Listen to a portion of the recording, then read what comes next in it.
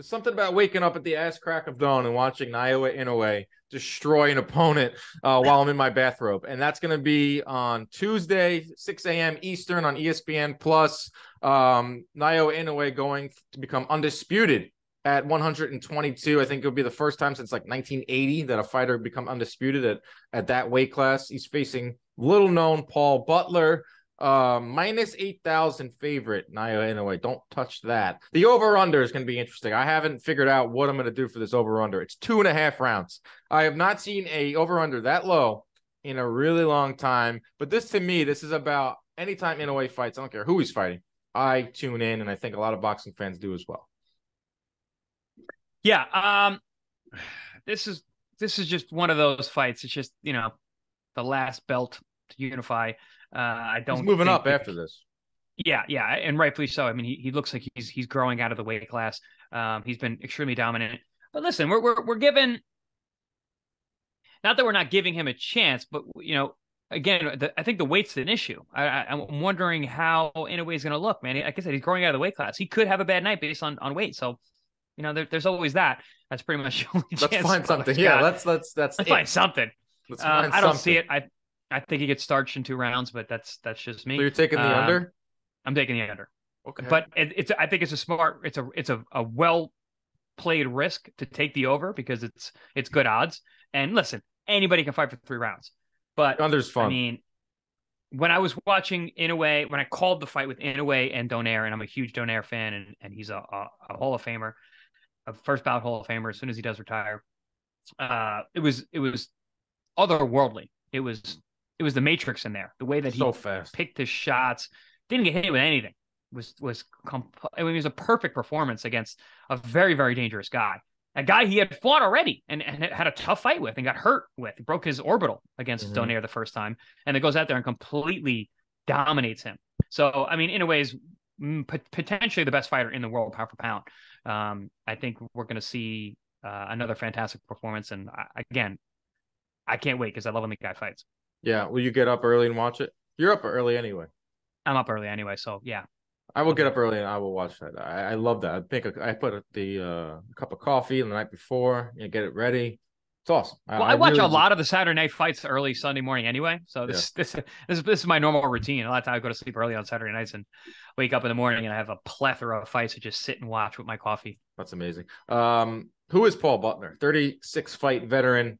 Obviously, by far his biggest test. He defeated Jonas Sultan in April to win that final belt, and that became a target on his back for Inoue. Probably the biggest. He's getting his biggest payday, so that's one caveat for Butler. He and his team missed the flight to Japan earlier this week, so the odds are stacked against him to begin with. His team misses the flight to Japan earlier in the week. Travel snafus, great. Obviously, Naoya Inoue, you already know who he is. Some fans don't know who he is. They're still like, wait a second, is that guy that everyone has in their top 5, but they never seen him fight before? If you haven't seen him fight, you should tune in. If you have seen him fight, you know why you're getting up at the ass crack of dawn to watch him. 20 out of his last 23 fights have ended in a knockout. 12 of his last 13. The only one being the Donaire in that 2018 thriller. Punch stats out of this world. Second in jabs landed, 8.9. He's only behind Golovkin. And once Golovkin retires, you're looking at the best jabber in the world, Naoya Inoue. Ranks 5th in plus minus. That's how many, your connect percentage versus your opponent's connect percentage. That's plus 14.7. And he's 5th overall in overall connect percentage. So he's very accurate. Has one of the best jabs. Has good defense, power. You got an entire country behind him. This guy is the goods, and he's moving up to 122. I don't know what's in store for him at 122 because there are not a lot of names. We thought as a siren, I think that siren's indicating that we should end our show, and we will in a second. There is not a lot of names at 122 besides Fulton, and Fulton is now moving up to 126. So everyone was clamoring for Inoue to move up and fight Fulton, who is probably the best 122 pounder. So we got best versus best, but of course, boxing can't have that. Can't have nice things. I don't know. I wouldn't. If I'm Fulton, I'm saying at 22, and I'm getting Inoue's first fight at 22 before he's really grown into the weight class. That's gonna be the best chance to beat him. I also think that Fulton has a style that could give Inoue trouble. That's the kind of guy that's gonna take to beat him. So if I'm Fulton, I'm going for that Inoue fight ASAP. Yeah, but that's another top rank PBC. The whole. Obviously we love it. You know, that's the fight. I mean, that is a. That's the fight where if I'm Stephen Fulton, get me this fight. This is the fight. Get me this fight. I'm telling you, get me this fight. Bigger guy, this too. Absolutely. That's what I mean. He's the bigger man. He's staying at the weight class. He's been growing into the featherweight division anyway. Anyway, he's moving up to 22. First time being at the weight class. I don't care who you are. Their first fight in a weight class is there's that caveat. You don't know that the guys are that size. Most guys, it takes time to really get mature and grow into a weight class. We see that with Crawford now. Crawford's a real welterweight. It took a couple years.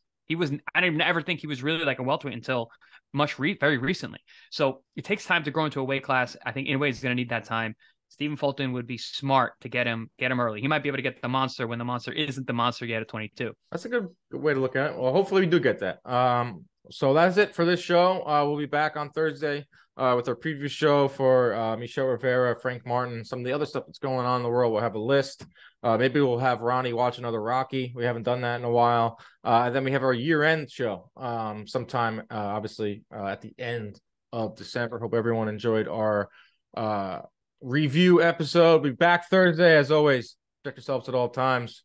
I forgot my saying again. Stay out of DMs.